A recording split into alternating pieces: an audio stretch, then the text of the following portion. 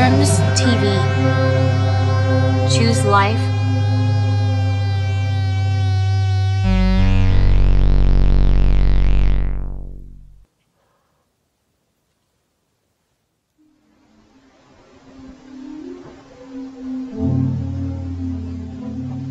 Upon realization that the United States was years behind the Soviets in the race for robot technology, the D.A.R.Y.L project was created. By 1984, advances had been made by the Americans. But was society ready to accept robots as a part of their everyday lives? Was convincing a robot he was human moral? I'm not real.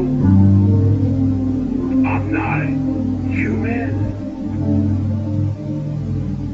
Sources within the Central Intelligence Agency believe that over 5% of the American population had already been replaced by Soviet robots by 1983. The D.A.R.Y.L project was the only thing standing between freedom and communism.